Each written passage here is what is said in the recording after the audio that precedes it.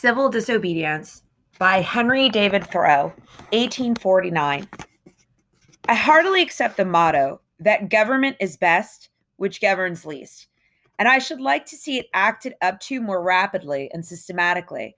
Carried out, it finally amounts to this, which also I believe, that government is best, which governs not at all. And when men are prepared for it, that will be the kind of government which they will have. Government is at best but an expedient, but most governments are usually, and all governments are sometimes inexpedient. The objections which have been brought against a standing army, and they are many and weighty and deserve to prevail, may also at last be brought against a standing government. The standing army is only an arm of the standing government. The government itself, which is only the mode which the people have chosen to execute their will, is equally liable to be abused and perverted before the people can act through it. Witness the present Mexican War, the work of comparatively a few individuals using the standing government as their tool, for in the outset, the people would not have consented to this measure. This American government, what is it but a tradition, though a recent one, endeavoring to transmit itself unimpaired to posterity, but each instant losing some of its integrity? It is not the vitality and force of a single living man, for a single man can bend it to his will. It is a sort of wooden gun to the people themselves, but it is not the less necessary for this, for the people must have some complicated machinery or other, and hear its din to satisfy that idea of government which they have. Governments show us thus how successfully men can be imposed on, even impose on themselves for their own advantage. It is excellent, we must all allow. Yet this government never of itself furthered any enterprise but the alacrity with which it got out of its way. It does not keep the country free. It does not settle the West. It does not educate. The character inherent in the American people has done all that has been accomplished. And it would have done somewhat more if the government had not sometimes gotten its way. For government is an expedient by which men would fain succeed in letting one another alone, and has been said, when it is most expedient, the governed are most let alone by it. Trade and commerce, if they were not made of India rubber, would never manage to bounce over the obstacles which legislators are continually putting in their way. And if one were to judge these men wholly by the effects of their actions and not partly by their intentions, they would deserve to be classed and punished with those mischievous persons who put obstructions on the railroads. But to speak practically, and as a citizen, unlike those who call themselves no government men, I ask for not at once no government, but at once a better government. Let every man make known what kind of government would command his respect, and that will be one step toward obtaining it. After all, the practical reason why, when the power is once in the hands of the people, a majority are permitted, and for a long period continue, to rule is not because they are most likely to be in the right, nor because this seems fairest to the minority, but because they are physically the strongest. But a government in which the majority rule in all cases cannot be based on justice, even as far as men understand it. Can there not be a government in which majorities do not virtually decide right and wrong, but conscience, in which majorities decide only those questions to which the rule of expediency is applicable? Must the citizen ever for a moment or in the least degree resign his conscience to the legislation, why is every man a conscience then? I think that we should be men first and subjects afterward. It is not desirable to cultivate a respect for the law so much as for the right. The only obligation which I have a right to assume is to do at any time what I think right. It is truly enough said that a corporation has no conscience, but a corporation of conscious men is a corporation with a conscience. Law never made men a whit more just, and by means of their respect for it, even the well disposed are daily made the agents of injustice. A common and natural result of an undue respect for law is that you may see a file of soldiers, colonel, captain, corporal, privates, powder monkeys, and all, marching in admirable order over hill and dale to wars against their will, aye, against their common sense and consciences, which makes it very steep marching indeed, and produces a palpitation of the heart. They have no doubt that it is a damnable business in which they are concerned. They are all peaceably inclined. Now, what are they? Men at all? Or small movable forts and magazines at the service of some unscrupulous man in power? Visit the Navy Yard and behold a Marine, such a man as an American government can make, or such as it can make a man with its black arts, a mere shadow and reminiscence of humanity, a man laid out alive and standing, and already, as one may say, buried under arms with funeral accompaniments. Though it may be, not a drum was heard, not a funeral note. As his course to the rampart we hurried, not a soldier discharged his farewell shot, or to the grave where our hero we buried. The mass of men serve the state thus, not as men mainly, but as machines with their bodies. They are the standing army, the militia, the jailers, constables, posse, comitatus, etc.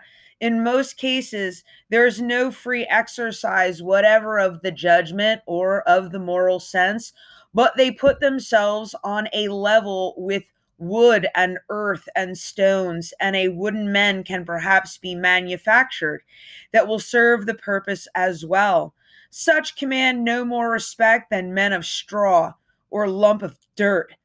They have the same sort of worth only as horses and dogs. Yet such as these even are commonly esteemed good citizens. Others, as most legislators, politicians, lawyers, ministers, and office holders, serve the state chiefly with their heads, and they rarely make any moral distinctions. They are as likely to serve the devil without intending it as God. Very few as heroes, patriots, martyrs, reformers in the great sense, and men serve this state with their consciences also, and so necessarily resist it for the most part, and they are commonly treated as enemies by it. A wise man will only be useful as a man, and will not submit to be clay, and stop a hole to keep the wind away, but leave that office to his dust at least.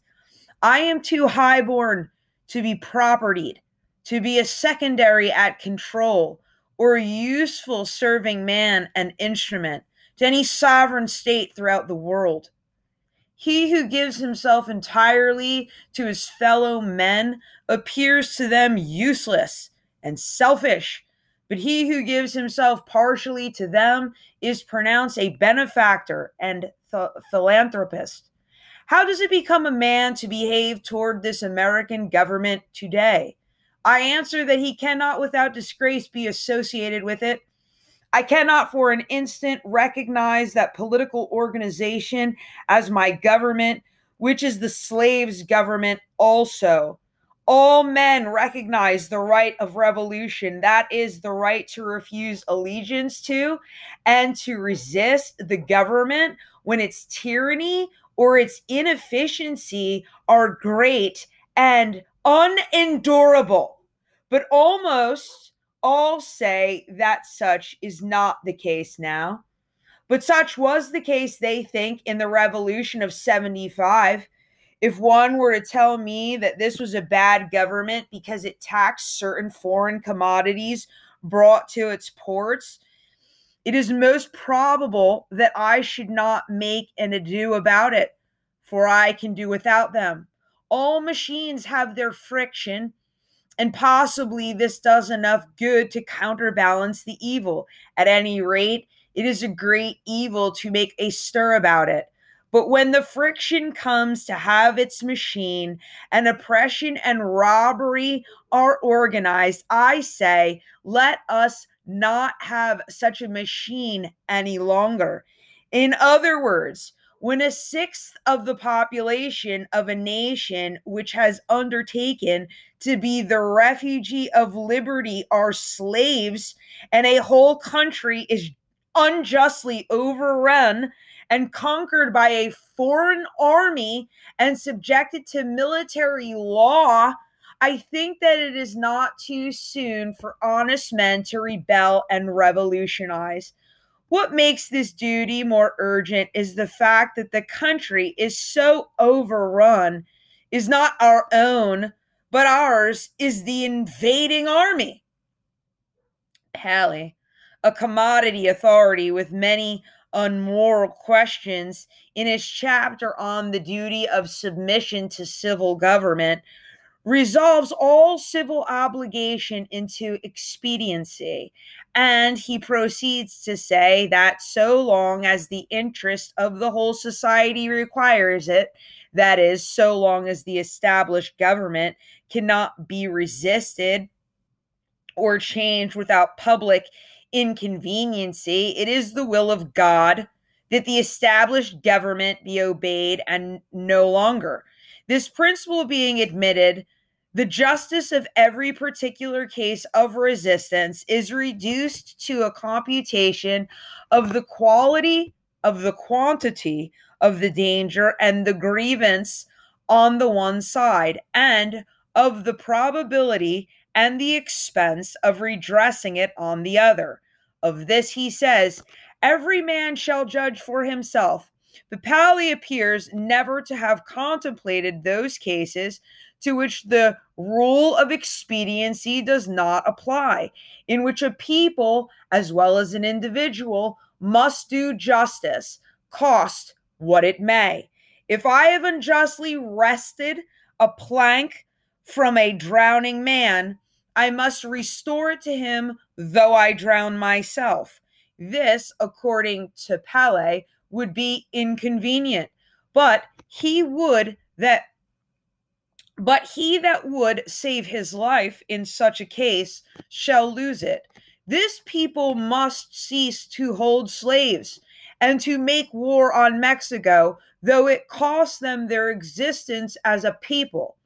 In their practice, nations agree with Pele, but does anyone think that Massachusetts does exactly what is right at the present crisis?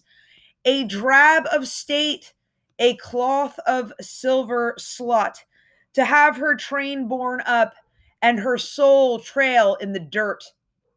Practically speaking, the opponents to a reform in Massachusetts are not 100,000 politicians at the South, but 100,000 merchants and farmers here who are more interested in commerce and agriculture than they are in humanity, and are not prepared to do justice to the slave and to Mexico, cost what it may.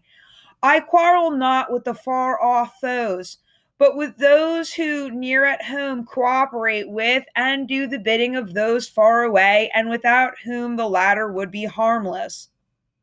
We are accustomed to say that the mass of men are unprepared, but improvement is slow, because the few are not materially wiser or better than the many. It is not so important that many should be as good as you, as that there be some absolute goodness somewhere, for that will leaven the whole lump.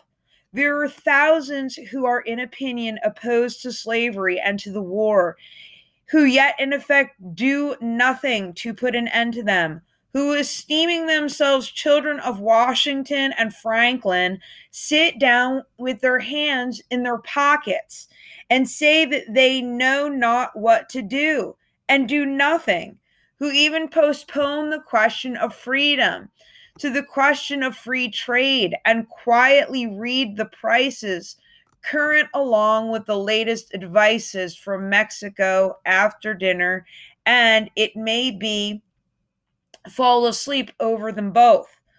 What is the price current of an honest man and patriot today? They hesitate and they regret, and sometimes they petition, but they do nothing in earnest and with effect. They will wait well disposed for others to remedy the evil, that they may no longer have it to regret. At most, they give only a cheap vote and a feeble countenance and Godspeed to the right as it goes by them. There are 999 patrons of virtue to one virtuous man. But it is easier to deal with the real possessor of a thing than with the temporary guardian of it. All voting is a sort of gaming, like checkers or backgammon, with a slight moral tinge to it, a playing with the right and wrong, with moral questions, and betting naturally accompanies it. The character of the voters is not staked. I cast my vote perchance as I think right, but I am not vitally concerned that the right should prevail. I am willing to leave it to the majority. Its obligation, therefore, never exceeds that of expediency. Even voting for the right is doing nothing for it. It is only expressing to men feebly your desire that it should prevail. A wise man will not leave the right to the mercy of chance, nor wish it to prevail through the power of the majority. There is but little virtue in the action of masses of men. When the majority shall at length vote for the abolition of slavery, it will be because they are indifferent to slavery, or because there is but little slavery left to be abolished by their vote. They will then be the only slaves. Only his vote can hasten the abolition of slavery, who asserts his own freedom by his vote. I hear of a convention to be held at Baltimore or elsewhere for the selection of a candidate for the presidency, made up chiefly of editors and men who are politicians by profession. But I think, what is it to any independent, intelligent, and respectable man what decision they may come to? Shall we not have the advantage of his wisdom and honesty nevertheless? Can we not count upon some independent votes? Are there not many individuals in the country who do not attend conventions? But no, I find that respectable man, so called, has immediately drifted from his position and despairs of his country, when his country has more reason to despair of him. He forthwith adopts one of the candidates thus selected as the only available one, thus proving that he is himself available for any purposes of the demagogue. His vote is of no more worth than that of the unprincipled foreigner and hireling native who may have been bought. Oh, for a man who is a man, and, as my neighbor says, has a bone in his back, which you cannot pass your hand through. Our statistics are at fault. The population has been returned too large. How many men are there to a square 1,000 miles in this country? Hardly one. Does not America offer any inducement for men to settle here? The American has dwindled into an odd fellow, one who may be known by the development of his organ of gregariousness and a manifest lack of intellect and cheerful self-reliance, whose first and chief concern on coming into the world is to see that the almshouses are in good repair, and before yet he has lawfully donned the virile garb, to collect a fund for the support of the widows and orphans that may be, who in short ventures to live only by the aid of the mutual insurance company which has promised to bury him decently. It is not a man's duty, as a matter of course, to devote himself to the eradication of any, even the most enormous wrong. He may still properly have other concerns to engage him, but it is his duty at least to wash his hands of it, and if he gives it no thought longer, not to give it practically his support. If I devote myself to other pursuits and contemplations, I must see first, at least, that I do not pursue them sitting upon another man's shoulders. I must get off him first, that he may pursue his contemplations too. See what gross inconsistency is tolerated. I have heard some of my townsmen say, I should like to have them order me out to help put down an insurrection of the slaves, or to march to Mexico, see if I would go. And yet these very men have each directly by their allegiance, and so indirectly at least by their money, furnished a substitute. The soldier is applauded who refuses to serve in an unjust war by those who do not refuse to sustain the unjust government which makes the war, is applauded by those who act an authority he disregards and sets at naught, if the state were penitent to that degree that it differed one to scourge it while it sinned, but not to that degree that it left off sinning for a moment. Thus, under the name of order and civil government, we are all made at last to pay homage to and support our own meanness. After the first blush of sin comes its indifference, and from immoral it becomes, as it were, unmoral, and not quite unnecessary to that life which we have made. The broadest and most prevalent error requires the most disinterested virtue to sustain it. The slight reproach to which the virtue of patriotism is commonly liable, the noble are most likely to incur. Those who, while they disapprove of the character and measures of a government, yield to it their allegiance and support, are undoubtedly its most conscientious supporters, and so frequently the most serious obstacles to reform. Some are petitioning the state to dissolve the Union, to disregard the prerequisitions of the president. Why do they not dissolve it themselves, the union between themselves and the state, and refuse to pay their quota into its treasury? Do not they stand in the same relation to the state that the state does to the union? And have not the same reasons prevented the state from resisting the union, which have prevented them from resisting the state? How can a man be satisfied to entertain an opinion merely and enjoy it? Is there any enjoyment in it? If his opinion is that he is aggrieved?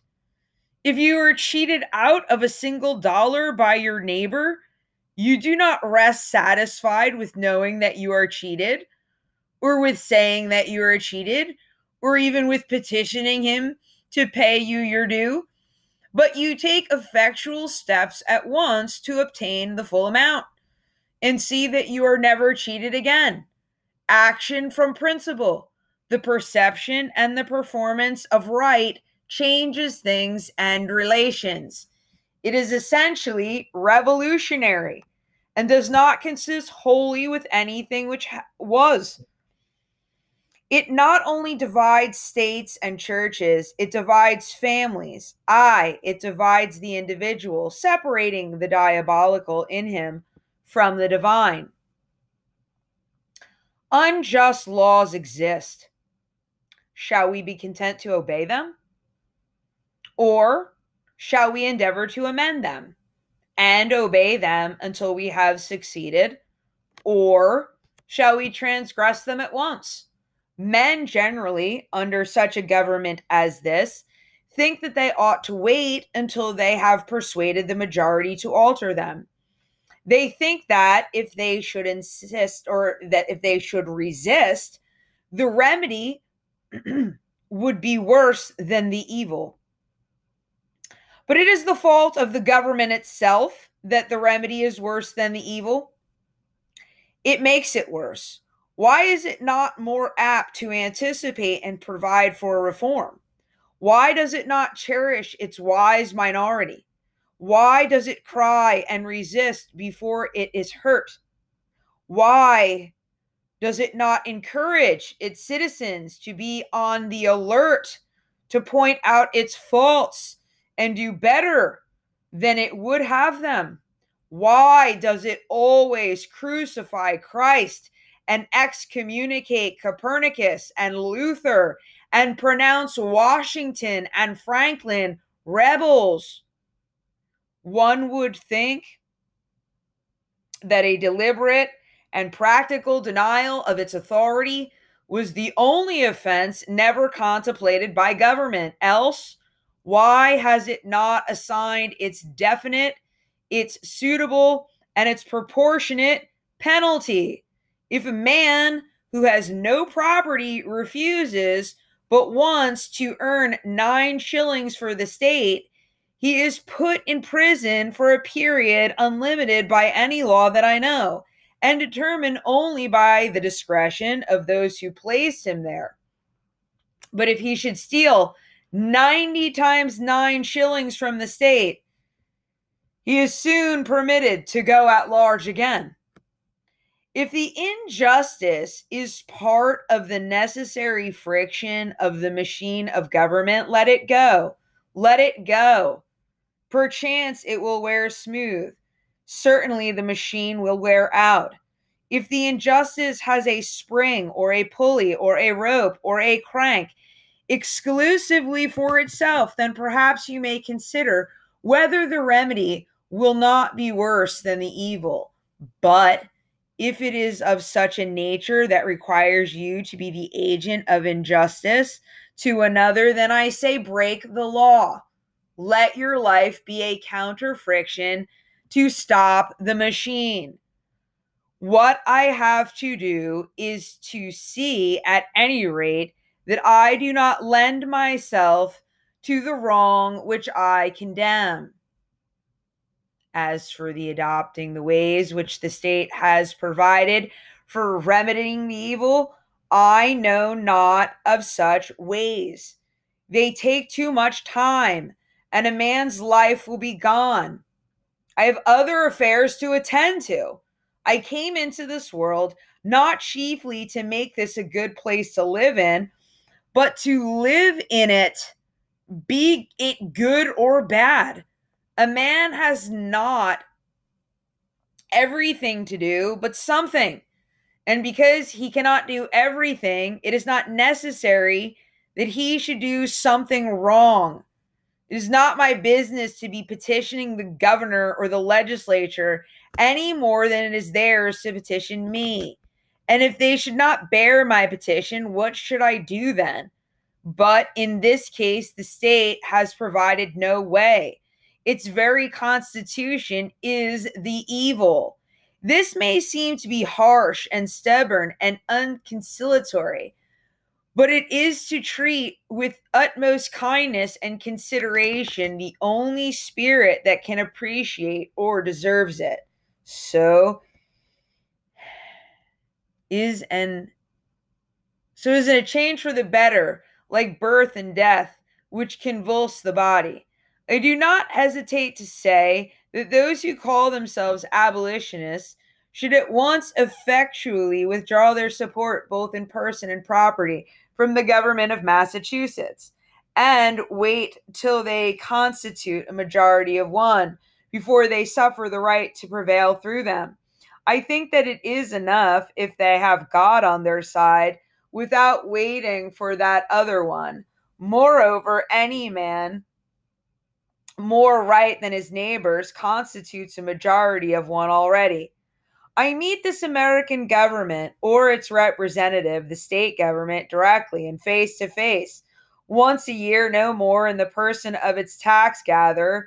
This is the only mode in which a man situated as I am necessarily meets it. And then it says distinctly, recognize me. And the simplest, most effectual, and in the present posture of affairs, the indispensablest mode of treating with it on its head, of expressing your little satisfaction with and love for it, is to deny it then. My civil neighbor, the tax gatherer, is the very man I have to deal with, for it is, after all, with men and not with parchment that I quarrel, and he has voluntarily chosen to be an agent of the government. How shall he ever know well with what he is and does as an officer of the government or as a man, until he is obliged to consider well whether he shall treat me, his neighbor, for whom he has respect, as a neighbor and well-disposed man, or as a maniac and a disturber of the peace, and see if he can get over this obstruction to his neighborliness without a ruder and more impetuous thought or speech corresponding with his action. I know this well, that if 1,000, if 100, if 10 men whom I could name, if 10 honest men only, if one, therefore, it would be the abolition of slavery in America. For it matters not how small the beginning may seem to be. What is once well done is done forever, but we love better to talk about it, that we say is our mission. Reform keeps many scores of newspapers in its service, but not one man. If my esteemed neighbor, the state's ambassador, who will devote his days to the settlement of the question of human rights, is the council chamber, instead of being threatened with the prisons of Carolina, were to sit down the prisoner of Massachusetts, that state which is so anxious to foist the sin of slavery upon her sister, though at present she can discover only an act of inhospitality to be the ground of a quarrel with her, the legislature would not wholly waive this subject the following winter. Under a government which imprisons any unjustly, the true place for a man, a just man, is also a prison. The proper place today, the only place which Massachusetts has provided for her freer and less desponding spirits, is in her prisons, to be put out and locked out of the state by her own act, as they have already put themselves out by their principles. It is there that the fugitive slave and the Mexican prisoner on parole and the Indian come to plead the wrongs of his race should find them on that separate but more free and honorable ground where the state places those who are not with her but against her. The only house in a slave state in which a free man can abide with honor. If any think that their influence would be lost there and their voices no longer afflict the ear of the state, it would not be as enemy within its walls. They do not know by how much truth is stronger than error, nor how much more eloquently and effectively he can combat injustice who has experienced a little in his own person. Cast your whole vote, not a strip of paper, merely, but your whole influence. A minority is powerless while it conforms to the majority. It is not even a minority then, but it is irresistible when it clogs by its whole weight. If the alternative is to keep all just men in prison or give up war and slavery, the state will not hesitate which to choose. If 1,000 men were not to pay their tax bills this year, that would not be a violent and bloody measure, as it would be to pay them and enable the state to commit violence and shed innocent blood. This is, in fact, the definition of a peaceable revolution. If any such is possible, if the tax gatherer or any other public officer asks me, as one has done, but what shall I do? My answer is, if you really wish to do anything, resign your office. When the subject has refused allegiance and the officer has resigned his office, then the revolution is accomplished. But even suppose blood should flow. Is there not a sort of bloodshed when the conscience is wounded?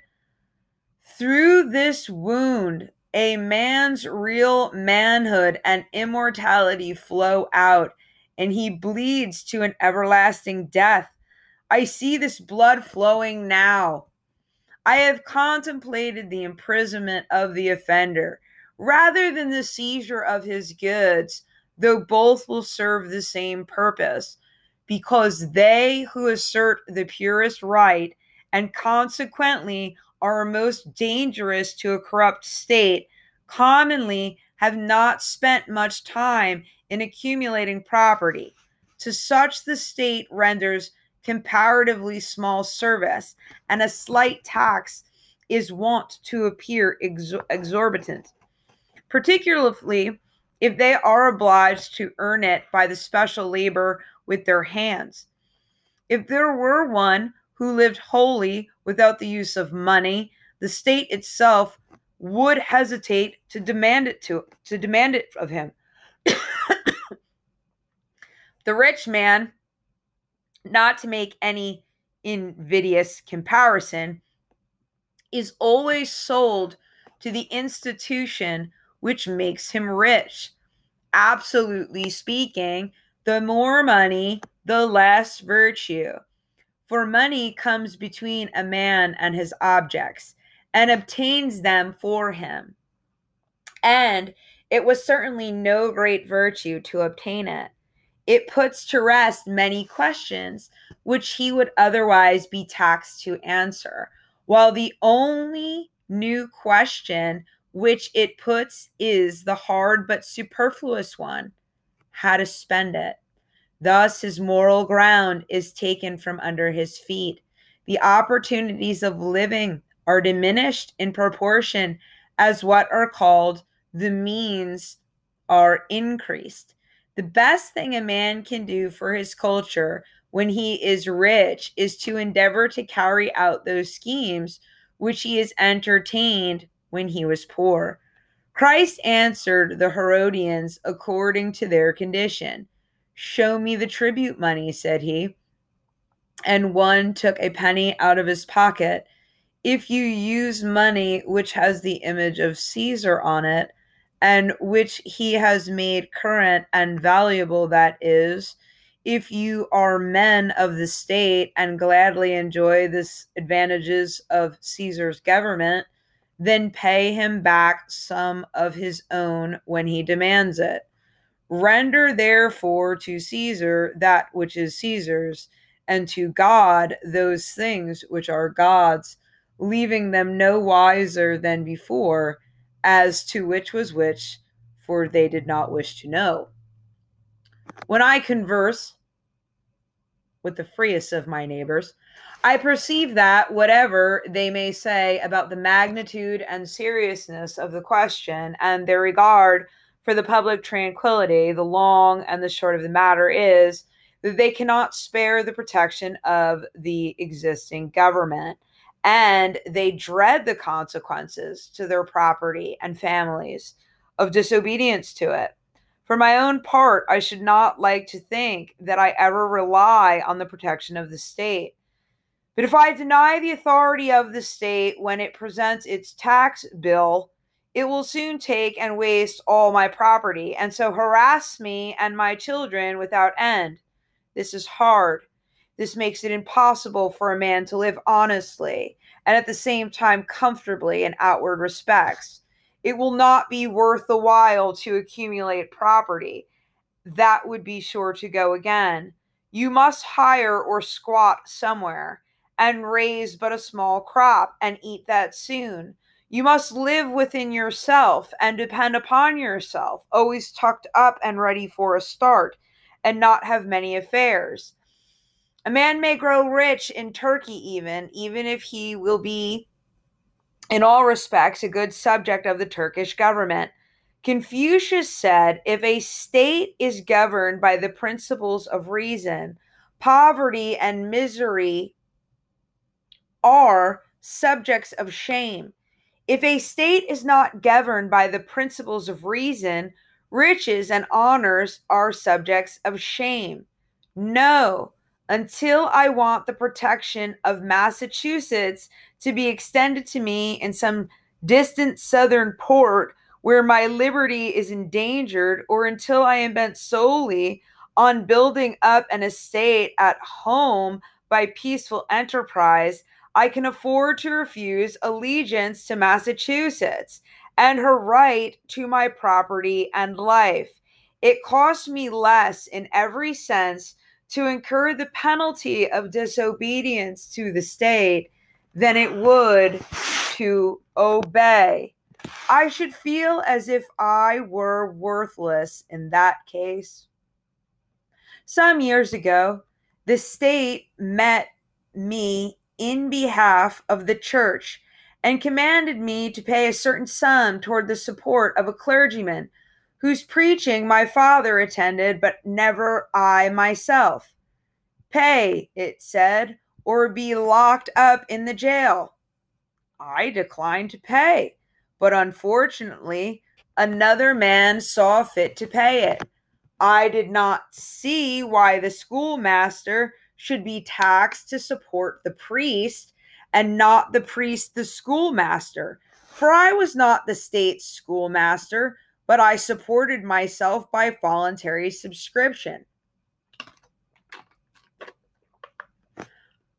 I did not see why the Lyceum should not present its tax bill and have the state to back its demand as well as the church.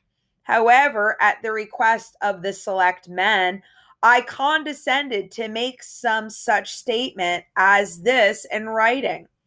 Know all men by these presents that I, Henry Thoreau, do not wish to be regarded as a member of any incorporated society which I have not joined.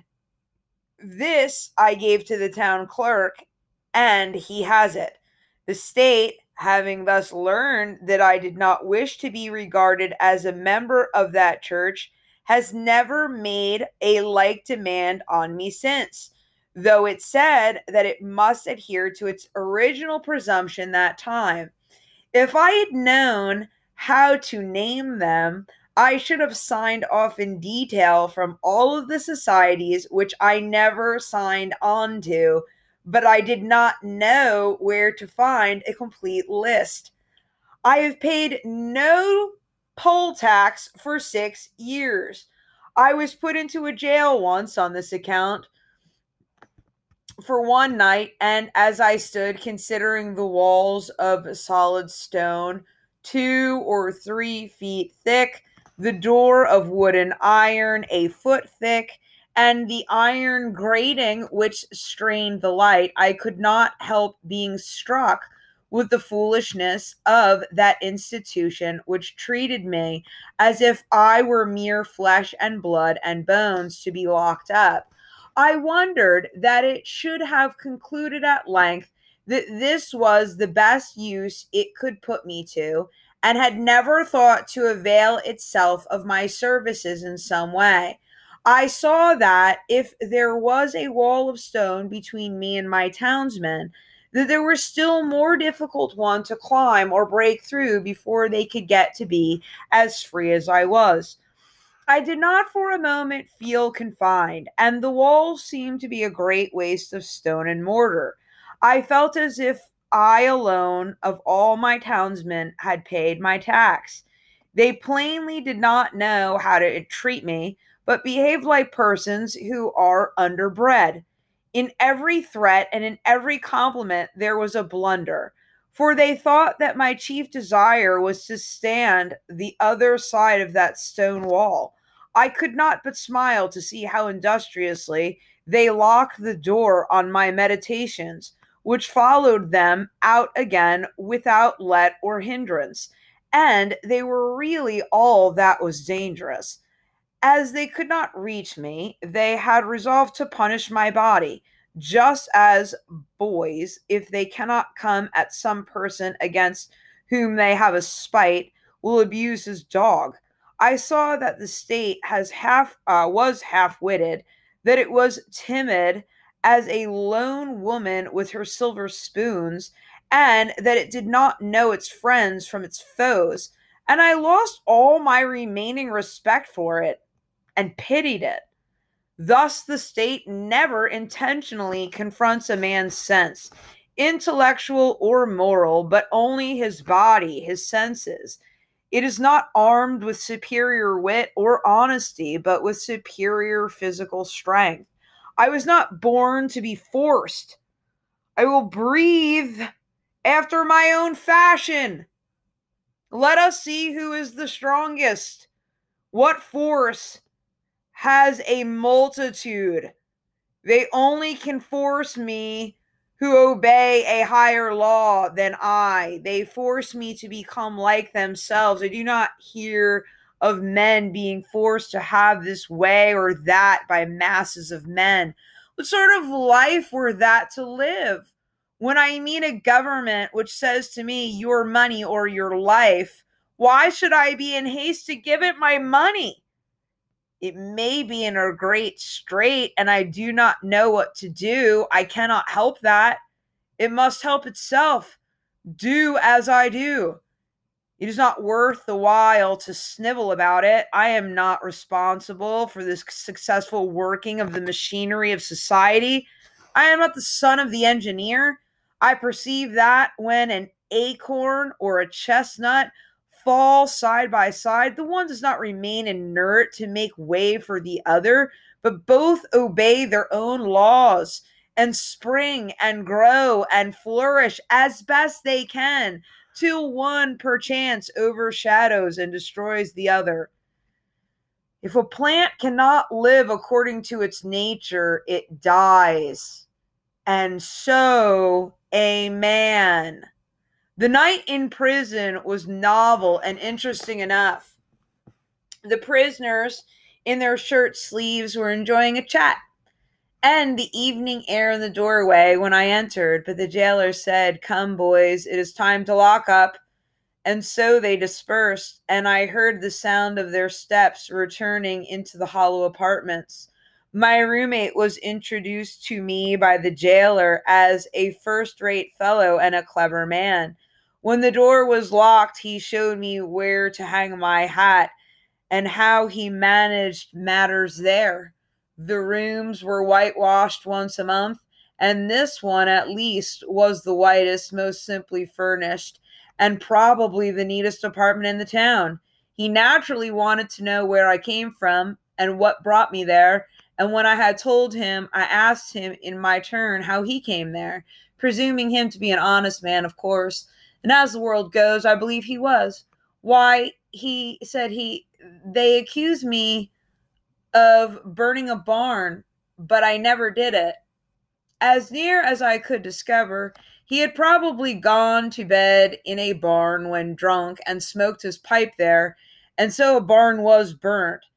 He had the reputation of being a clever man, had been there some 3 months waiting for his trial to come on and would have to wait as much longer, but he was quite domesticated and contented since he got his board for nothing and thought that he was well treated.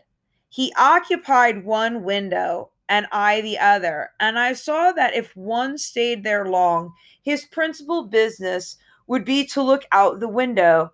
I had soon read all the tracts that were left there and examined where former prisoners had broken out and where a grate had been sawed off, and heard the history of the various occupants of that room. For I found that even here there was a history and a gossip which never circulated beyond the walls of the jail. Probably this is the only house in the town where verses are composed, which are afterward printed in a circular form, but not published. I was shown quite a long list of verses which were composed by some young men who had been detected in an attempt to escape, who avenged themselves by singing them. I pumped my fellow prisoner as dry as I could, for fear I should never see him again. But at length he showed me which was my bed, and left me to blow out the lamp. It was like traveling into a far country, such as I had never expected to behold, to lie there for one night. It seemed to me that I never had heard the town clock strike before, nor the evening sounds of the village, for we slept with the windows open, which were inside the grating. It was to see my native village in the light of the Middle Ages, and our Concord was turned into a Rhine stream.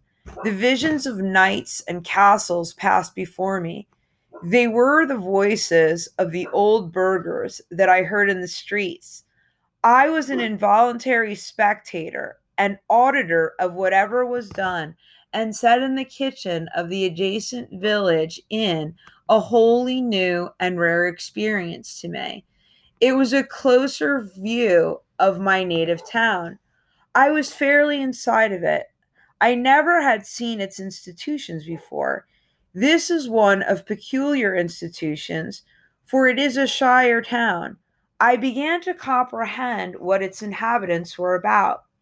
In the morning, our breakfasts were put through the hole in the door, in small, oblong, square tin pans, made to fit, and holding a pint of chocolate, with brown bread and an iron spoon. When they called for vessels again, I was green enough to return what bread I had left, but my comrade seized it, and I said that I should lay that up for lunch or dinner.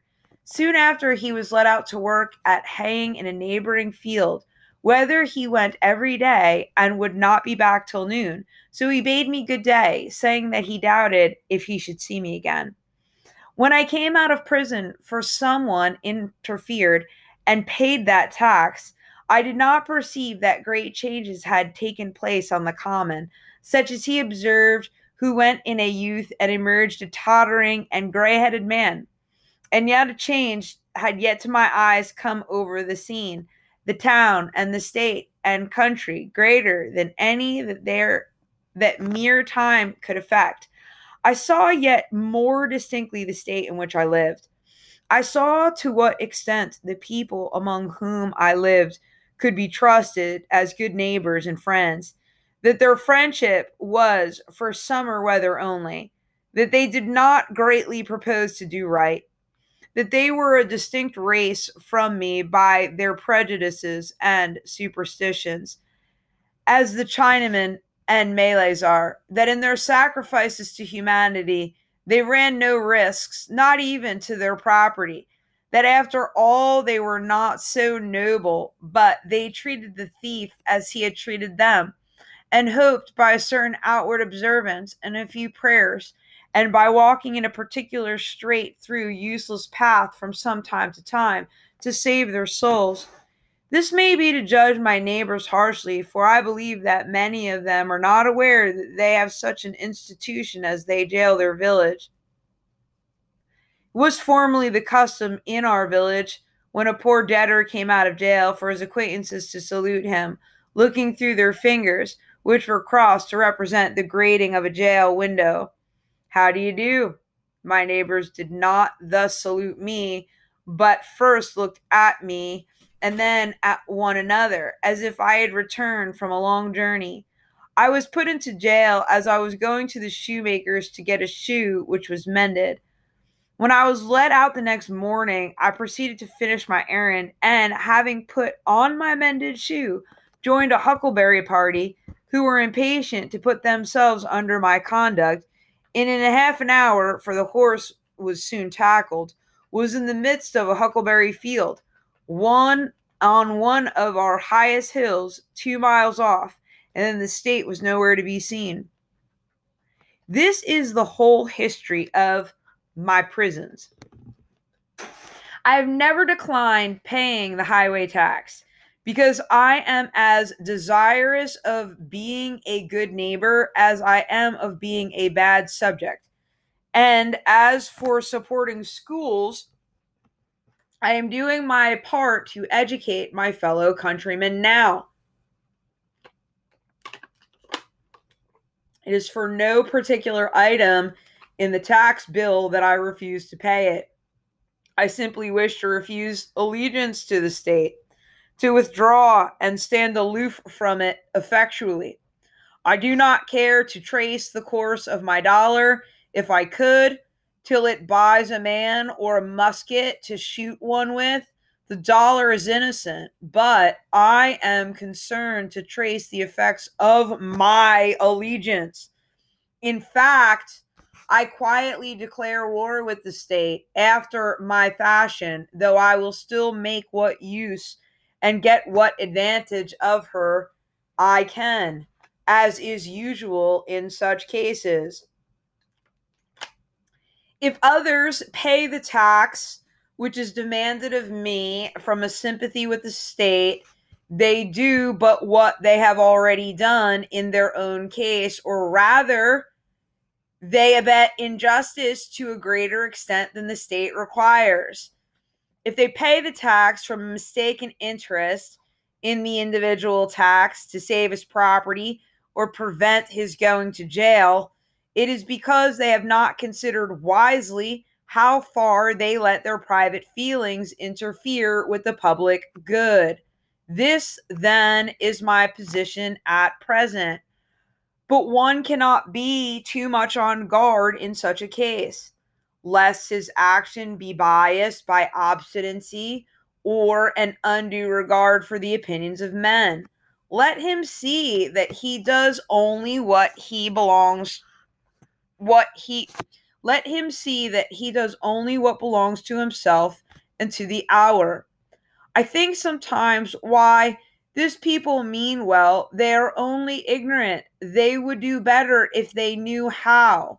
Why give your neighbors this pain to treat you as they are not inclined to? But I think again, this is no reason why I should do as they do, or permit others to suffer much greater pain of a different kind. Again, I sometimes say to myself, when many millions of men, without heat, without ill will, without personal feeling of any kind, demand of you a few shillings only, without the possibility, such as their constitution, of retracting or alerting their present demand, and without the possibility on your side of appeal to any other millions, why expose yourself to this overwhelming brute force? You do not resist cold and hunger, the wind and the waves. Thus obstinately, you quietly submit to 1,000 similar necessities. You do not put your head into the fire, but just in proportion as I regard this as not wholly a brute force, but partly a human force, and consider that I have relations to those millions as to so many millions of men, and not of mere brute or inanimate things. I see that appeal is possible, first instantaneously from them to the maker of them, and secondly from them to themselves. But if I put my head deliberately into the fire, There is no appeal to fire or to the maker of fire, and I have myself only to blame. If I could convince myself that I have any right to be satisfied with men as they are and to treat them accordingly and not accordingly in some respects to my requisitions and expectations of what they and I ought to be, then, like a good Mussulman and fatalist, I shall endeavor to be satisfied with the things as they are and say it is the will of God. And above all, there is this difference between resisting this and a purely brute or natural force, that I can resist this with some effect, but I cannot expect, like Orpheus, to change the nature of the rocks and trees and beasts. I do not wish to quarrel with any man or nation. I do not wish to split hairs, to make fine distinctions, or to set myself up as better than my neighbors. I seek rather, I may say, even with an excuse, for conforming to the laws of the land. I am but too ready to conform to them. Indeed, I have reason to suspect myself on this head, and each year, as the tax gatherer comes round, I find myself disposed to review the acts and the position of the general and state governments and the spirit of the people to discover a pretext for conformity. We must affect our country as our parents, and if at any time we alienate our love or industry from doing it honor, we must respect effects and teach the soul matter of conscience and religion, and not desire of rule or benefit. I believe that the state will soon be able to take all my work with this of sort out of my hands, and then I shall be no better a patriot than my fellow countrymen. Seen from a lower point of view, the Constitution, with all its faults, is very good. The law and the courts are very respectable.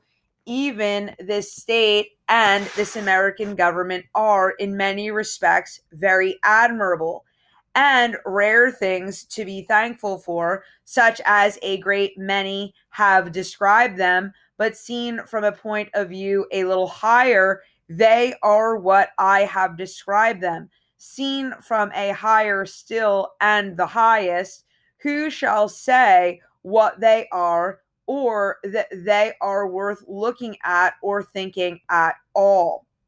However, the government does not concern me much, and I shall bestow the fewest possible thoughts on it. It is not many moments that I live under a government, even in this world.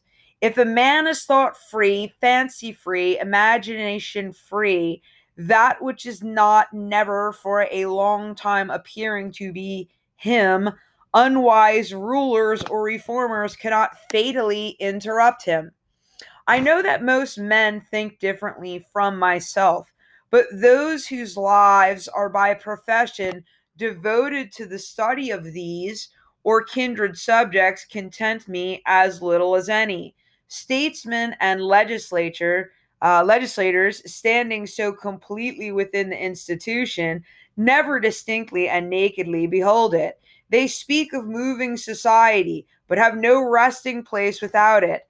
They may be men of a certain experience and discrimination, and have no doubt invented ingenious and even useful systems for which we sincerely thank them, but all their wit and usefulness lie within certain not very wide limits. They are wont to forget the old world is not governed by policy and expediency. Webster never goes behind government, and so cannot speak without authority about it. His words are wisdom to those legislators who contemplate no essential reform in existing government, but for thinkers and those who legislate for all time, he never once glances at the subject. I know that those whose serene and wise speculations of this theme would soon reveal the limits of his mind's range and hospitality, yet compared with the cheap professions of most reformers and the still cheaper wisdom and eloquence of politicians in general, his are almost the only sensible and valuable words, and we thank heaven for him. Comparatively, he is always strong, original, and above all, practical. Still, his quality is not wisdom, but prudence. The lawyer's truth is not truth, but consistency or a consistent expediency. Truth is always in harmony with herself and is not concerned chiefly to reveal the justice that may consist with wrongdoing. He well deserves to be called, as he has been called, the defender of the Constitution. There really are no blows to be given by him, but defensive ones. He is not a leader, but a follower. His leaders are the men of 87. I have never made an effort, he says, and never proposed to make an effort. I have never countenanced an effort and never mean to countenance an effort to disturb the arrangement as originally made, which by the various states came into the Union. Still thinking of the sanction which the Constitution gives to slavery, he says, because it was a part of the original compact, let it stand. Notwithstanding his special acuteness and ability, he is unable to take a fact out of its merely political relations and behold it as it lies, absolutely to be disposed of by the intellect. What, for instance, it behooves a man to do here in America today with regard to slavery, but ventures or is driven to make such desperate answer as the following. While professing to speak absolutely and as a private man, from which what new and singular code of social duties might be inferred. Manner, he says, in which the governments of those states where slavery exists are to regulate it for their own consideration under the responsibility to their constituents, to the general laws of propriety, humanity, and justice, and to God. Associations formed elsewhere, springing from a feeling of humanity or any other cause, have nothing whatever to do with it. They have never received any encouragement from me, and they never will. They who know of no pure resource or no pure sources of truth, who have traced up its stream no higher, stand and wisely stand by the Bible and the Constitution and drink at it there with reverence and humility. But they who behold where it comes trickling into this lake or that pool, gird up their loins once more and continue their pilgrimage towards its fountainhead. No man with a genius for legislation has appeared in America. They are rare in the history of the world. They are orators, politicians, and eloquent men by the thousand. The speaker has not yet opened his mouth to speak, who is capable of settling the much vexed questions of the day. We love eloquence for its own sake and not for any truth which it may utter or any heroism it may inspire. Our legislators have not yet learned the comparative value of free trade and of freedom, of union, and of rectitude to a nation. They have no genius or talent for comparatively humble questions of taxation and finance, commerce, and manufactures and agriculture. If we were left solely to the wordy wit of legislators in Congress for our guidance, uncorrected by the seasonable experience and the effectual complaints of the people, America would not long retain her rank among the nations. For 1,800 years, though perchance I have no right to say it, the New Testament has been written, Yet where is the legislator who has wisdom and practical talent enough to avail himself of the light which it sheds on the science of legislation? The authority of government, even such as I am willing to submit to, for I will cheerfully obey those who know and can do better than I, and in many things, even those who neither know nor can do so well. It is still an impure one. To be strictly just, it must have the sanction and consent of the governed. It can have no pure right over my person and property, but what I concede to it. The progress from an absolute to a limited monarchy, from a limited monarchy to a democracy, is a progress toward a true respect for the individual. Even the Chinese philosopher was wise enough to regard the individual as the basis of the empire. Is a democracy such as we know it the last improvable possible in government? Is it not possible to take a step further towards recognizing and organizing the rights of man? There will never be a really free and enlightened state until the state comes to recognize the individual as a higher and independent power, from which all its power and authority are derived, and treats him accordingly. I please myself with imagining a state, at least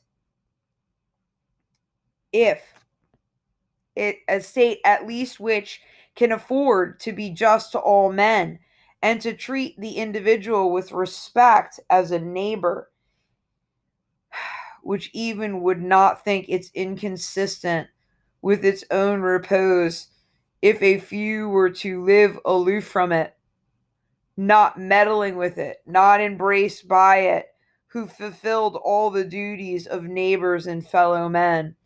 A state which bore this kind of fruit and suffered to it to drop off as fast as it ripened would prepare the way for a still more perfect and glorious state, which also I have imagined, but not yet anywhere seen.